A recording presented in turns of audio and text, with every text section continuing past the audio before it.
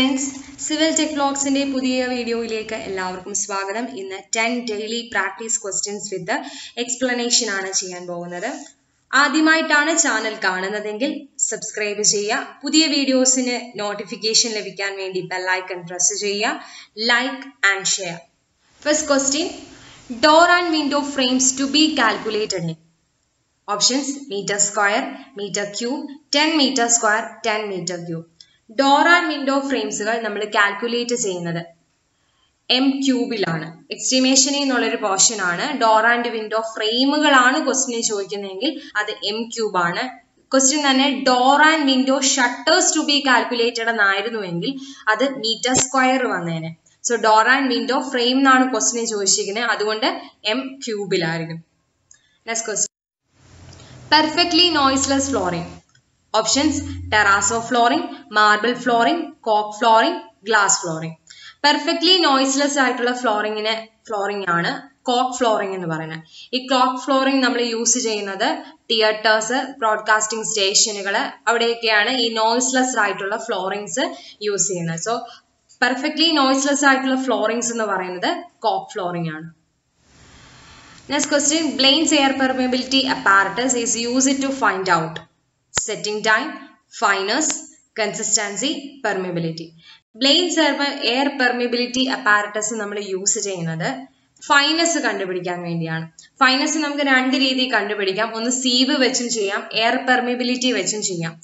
അപ്പം air permeability വെച്ചാണ് BLAINE'S apparatus use ചെയ്യുന്നത്. അപ്പം ഓപ്ഷൻ എന്ന് പറയുന്നത് ഫൈനസ് ആയിരിക്കും. BLAINE'S air permeability apparatus use ചെയ്ത് ഫൈൻഡ് ഔട്ട് ചെയ്യുന്നത് ഫൈനസ് ആയിരിക്കും. ഫൈനസിനകത്ത് ഈ എയർ പെർമിബിലിറ്റി എന്ന് പറയുന്നത് ഡിപ്പെൻഡ് ചെയ്യുന്ന സർഫസ് ഏരിയ ആയിരിക്കും.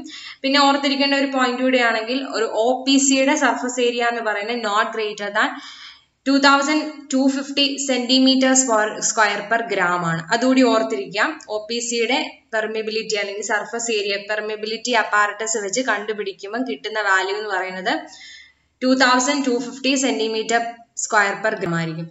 പിന്നെ ഓപ്ഷൻ ഈ സെറ്റിംഗ് ടൈം കണ്ടുപിടിക്കാനാണ് വിക്കാറ്റ് അപ്പാരറ്റസ് യൂസ് ചെയ്യുന്നത്. ആൻഡ് ഓൾസോ കൺസിസ്റ്റൻസി കണ്ടുപിടിക്കാനും വിക്കാറ്റ് അപ്പാരറ്റസ് ആണ് ഉപയോഗിക്കുന്നത്. So initial setting time of quick setting cement. Quick setting സിമെന്റിന്റെ initial setting time എത്രയാണ്? Quick setting സിമെന്റിന്റെ initial setting time എന്ന് പറഞ്ഞാൽ 5 minutes ആയിരിക്കും. എവിടെയാണ് ഈ ക്വിക്ക് സെറ്റിംഗ് സിമെന്റുകൾ ഉപയോഗിക്കുന്നത് അത് ഓർത്തിരിക്കണം.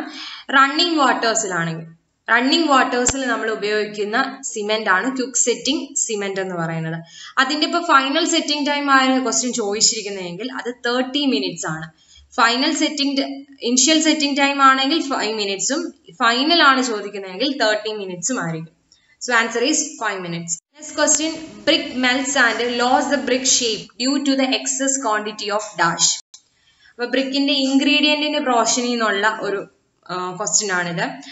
അപ്പൊ ബ്രിക്ക് മെൽറ്റ് ചെയ്യുകയും അതിന്റെ ഷേപ്പ് ലോസ് ചെയ്യുന്നതും ഏത് ക്വാണ്ടിറ്റിയുടെ എക്സസീവ് മൂലമാണ്? Options: iron oxide, silica, alumina, lime. ഇപ്പം നമ്മുടെ ബ്രിക്ക് മെൽറ്റ് ചെയ്യുന്നത് മെയിൻലി ഉത്തരം എന്ന് പറയുന്നത് ലൈം ആണ്. ബ്രിക്ക് മെൽറ്റ് ചെയ്യുകയും അതിന്റെ ഷേപ്പ് ലോസ് ചെയ്യുന്നത് ലൈമിന്റെ പ്രസൻസ് കൂടിയാലാണ്. ഇപ്പം ഓപ്ഷൻ അയൺ ഓക്സൈഡ് ഉണ്ട്. അയൺ ഓക്സൈഡ് കൂടി കഴിഞ്ഞു കഴിഞ്ഞാൽ ഒരു ഡാർക്ക് ബ്ലൂവോ അല്ലെങ്കിൽ ബ്ലാക്കിഷ് കളറോ ആയിരിക്കും ഫോം ചെയ്യുന്നത്. അടുത്ത ഓപ്ഷൻ സിലിക്കയാണ്. സിലിക്ക എക്സസ് ആയി കഴിഞ്ഞാൽ നമ്മുടെ ബ്രിക്ക് ബ്രിട്ടിലാവുകയും അതിന്റെ കൊഹിഷൻ ലോസ് ചെയ്യുകയായിരിക്കും ചെയ്യുന്നത്. അടുത്ത ഓപ്ഷൻ എന്ന് വെച്ചാൽ അലൂമിനയാണ്. അലൂമിനയുടെ എക്സസീവ് ക്വാണ്ടിറ്റി മാറണം, അത് ഷ്രിങ്കേജും വാർപ്പിങ്ങും ആയിരിക്കും ഉണ്ടാകുന്നത്. Shrinkage and warping during drying ആയിരിക്കും അലൂമിന. അപ്പൊ ക്വസ്റ്റ്യൻ എന്ന് പറഞ്ഞാൽ ബ്രിക്ക് മെൽറ്റ് ചെയ്യുകയും അതിന്റെ ഷേപ്പ് ലോസ് ചെയ്യുകയും ചെയ്യുന്നത് ഏത് ക്വാണ്ടിറ്റിയുടെ എക്സസീവ്നെസ് ആണ് എന്ന് ചോദിച്ചാൽ ലൈം ആണ് answer. In the brick, percentage of alumina ranges. പെർസെൻറ്റേജിൽ നിന്ന് ഒത്തിരി വട്ടം റിപ്പീറ്റഡ് ആയിട്ട് ചോദിക്കുന്ന ക്വസ്റ്റ്യൻസ് ആണ് ഇത്. അലൂമിനയുടെ പെർസെൻറ്റേജ് മാത്രമല്ല, അതിനകത്തുള്ള അലൂമിന ആണെങ്കിലും സിലിക്ക ആണെങ്കിലും ലൈം ആയാലും അയൺ ഓക്സൈഡ് ആണെങ്കിലും മഗ്നീഷ്യം ആണെങ്കിലും പെർസെൻറ്റേജ് നമ്മൾ അറിഞ്ഞിരിക്കണം. അലൂമിനയുടെ ആണ് ക്വസ്റ്റ്യൻ എങ്കിൽ അതിന്റെ ഉത്തരം 20 to 30 ആണ്. ഇപ്പം അലൂമിന എന്ന് പറയാൻ 20 to 30% ആയിരിക്കും. സിലിക്ക ആണ് ചോദിക്കുന്നതെങ്കിൽ 50 to 60% ആയിരിക്കും. ലൈം ആണെങ്കിൽ ലെസ് ദാൻ 5% ആയിരിക്കും. അയൺ ഓക്സൈഡ് ആണെങ്കിൽ 5 to 6% ആയിരിക്കും. മഗ്നീഷ്യം ആണെങ്കിൽ ലെസ് ദാൻ 1% ആയിരിക്കും. സോ ക്വസ്റ്റ്യൻ ഇതായിരുന്നു, അലൂമിനയുടെ പെർസെൻറ്റേജ് ആണ് ചോദിച്ചത്, അത് 20 to 30% ആണ്. Next question, crushing value of first class brick. First class ബ്രിക്കിന്റെ crushing value എത്രയാണെന്നാണ് ചോദിച്ചേക്കുന്നത്. First class ബ്രിക്കിന്റെ crushing value 10.5 ആണ്. ഇപ്പൊ ക്വസ്റ്റിനകത്ത് സെക്കൻഡ് ക്ലാസിന്റെ ആയിരുന്നു ചോദിച്ചിരുന്നെങ്കിൽ അതിന്റെ വാല്യൂ 7 ആണ്. First class ബ്രിക്കിന്റെ crushing value 10.5ഉം second ക്ലാസിന്റെ 7ഉം ആണ്. അത് ഓർത്തിരിക്കുക. Next question, the ingredient impart the uniform shape to brick. ബ്രിക്കിന് uniform shape നൽകുന്നത് ആരാണ്?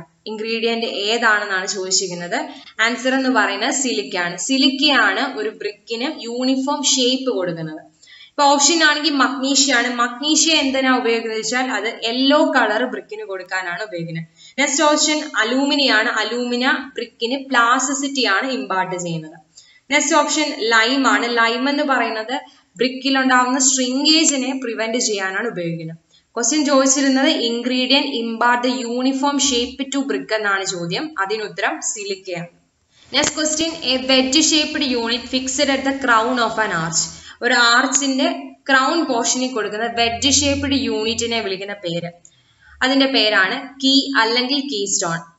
ക്രൗണിൽ ആർച്ചിന്റെ ക്രൗൺ പോർഷനിൽ കൊടുക്കുന്ന ആ ഒരു വെഡ്ജ് ഷേപ്ഡ് യൂണിറ്റിനെ വിളിക്കുന്ന പേരാണ് കീ അല്ലെങ്കിൽ കീ സ്റ്റോൺ എന്ന് പറഞ്ഞത്.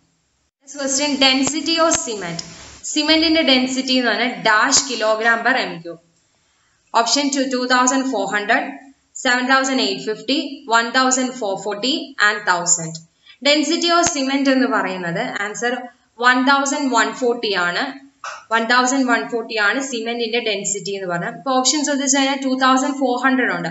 2400 എന്ന് പറയുന്നത് ഡെൻസിറ്റി ഓഫ് RCC ആണ്.